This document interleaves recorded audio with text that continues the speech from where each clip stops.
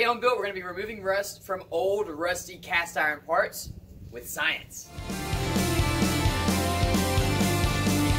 It's pretty gross.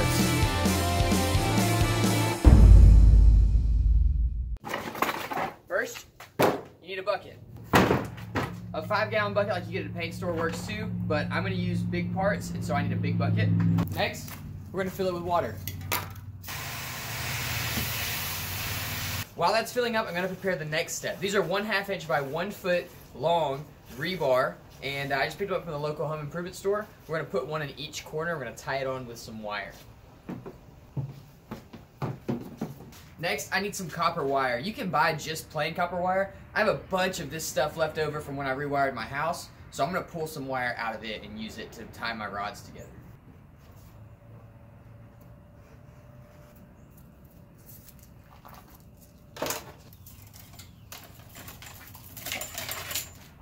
Alright, so I have my copper wire. Now, the goal is to tie all of these rods together with copper wire without actually letting the copper get in the water, because the copper will kind of go green and cause the water to get really nasty and dirty.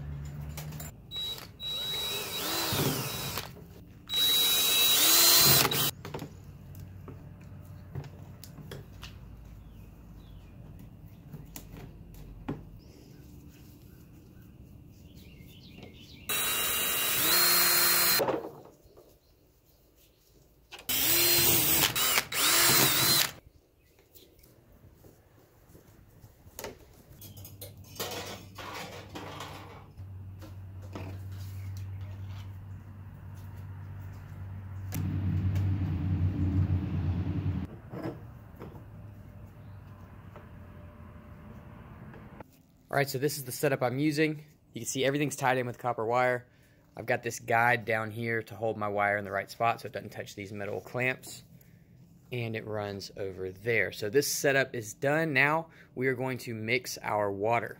Alright, the next step of this process is to add washing soda to the mix. Not to be confused with baking soda. This is sodium carbonate, I believe. Yeah, and baking soda is sodium bicarbonate. So they are a little bit different. We're going to add a 1/2 cup per 5 gallons. This is about 10 gallons of water. So we'll go a full cup. I'm going to use a stick to stir it up. I know this seems really random, but this is the stick I'm actually going to hang my part off of. I'll show you in a minute. Just give that a good stir. Make sure all the blocks, it kind of blocks up, clumps up in the water. Just make sure it all gets broken up. The water should look pretty foggy. Alright, so this is the part in question. I bought this spindle off of eBay. My spindle's tie rod holder thing, this piece right here, it broke. So I had to get a new one. I ordered this one and all the bolts in it were like seized up. Yeah, they were all seized up. There's rust all over the thing. It's just not what I was expecting. I was not super happy about it. So I looked up some ways to remove rust, found out about this electrolysis thing, and we're going to try it. I'm going to set the hub in there, the control arms are going in there, everything's going in, just because I don't really have the tools I need to remove it, and I got a new one coming anyway. I already bought another one because I got to keep this build moving. So we're going to test this out with all the stuff in there. I don't know if it's going to be dangerous, but we're in a well-ventilated area, so we'll be okay. I got to hang this from this wooden pole. That's how we're going to submerge it in the water. Alright, so I got this wire. You can use basically any metal wire as long as it's not copper. Copper will corrode and oxidize really bad in this process.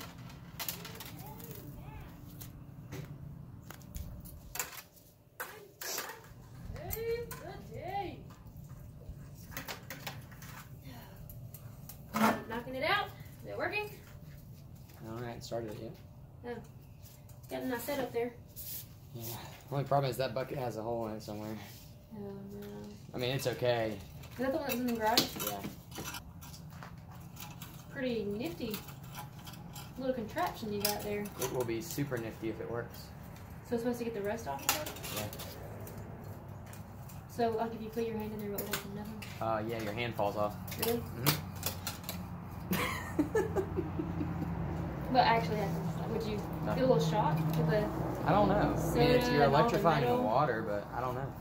I don't think so, because it's grounded to the part, so like when you get shocked, it's because you ground yourself to Alright, well let's see. It's not, there's no power to it yet. But yeah, I mean, I've never done this. I've heard of people doing it. Yeah. And it's supposed to be super effective, and it doesn't take any effort. You just. Yeah. Did you do everything right? I think so.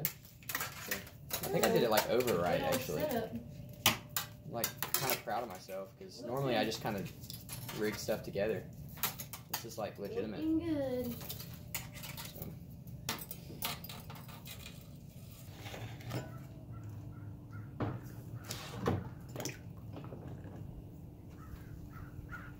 Okay, so we've got our part suspended in the solution. That's water and washing soda, super washing soda. And what we're gonna do next is we will add a charge to our posts. I don't know what the electronical term for that is, but basically the power will go there, and then the ground will connect to our wire holding our part. Now, if everything works correctly, then we'll start seeing some bubbles form in the water, and the rust will literally start to fall off. I'm really excited about this. If this works, I'm gonna be so stoked. All right, let's do it. So I have a battery charger here. The battery charger is it's like an auto sensing charger, so I don't know if it's actually gonna work. I may have to go get a different one, but I'm gonna try it. Before you plug your battery charger in, go ahead and set up your terminals. So my positive is going to go to the copper wire, and my ground will go here.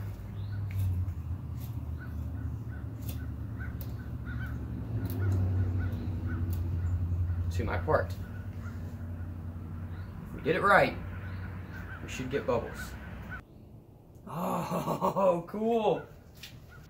Can you guys see that? That means we did something right. And look, you can see it here too.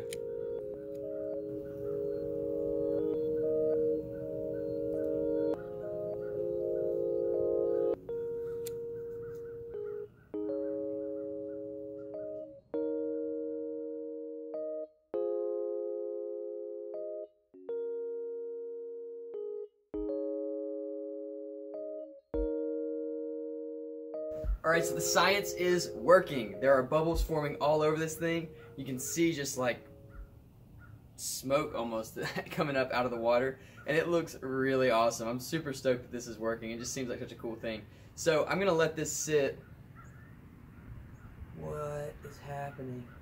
There's all kinds of stuff like forming and coming up into the water. Anyway, I'm gonna let this sit for about 2 hours, and then we will come back and check it and see how our part looks. It's pretty gross. Check it out. So our water has gone basically yellow, brown, and then you can see this is all rust that's floated to the top. Definitely still working. So I'm probably going to give it another hour or so and just see where we're at. So, still working. You can't even see inside of the water anymore because of all the rust. It's still bubbling. There's still stuff happening. And it's still getting considerably darker. So this has been about, I don't know, 2 hours, maybe 2.5 hours. I think I'm going to leave it overnight. I don't think there's any danger in it, but even if there is, I'm not going to use this part. So I'm going to leave it overnight and just let it keep working, and I'll check on it in the morning. All right, so it's morning. The part has been soaking for like 18 hours. Check this out. So I checked it last night, and it was still kind of like fizzing a little bit. Now it's not fizzing at all, and a lot of the rust has settled to the bottom of the bucket. I guess that means that at some point it just stops. I guess whenever the rust gets all the way off. I don't know. If anybody knows more about this in the comments, let me know. But it doesn't seem like there's no more bubbles coming up. It's not fizzing anymore, which makes me think that the rust is completely gone. And I would believe it based on looking at the bottom. I mean, check the bottom of this bucket out. It's just a layer of rust all the way across the bottom. And then obviously whatever this is in the top. So I'm going to pull this thing out, and I got to figure out where I'm going to put it. I'm going to pull it out and rinse it off with some water, just get it kind of clean, and then I got to figure out what I'm going to do with this nasty water.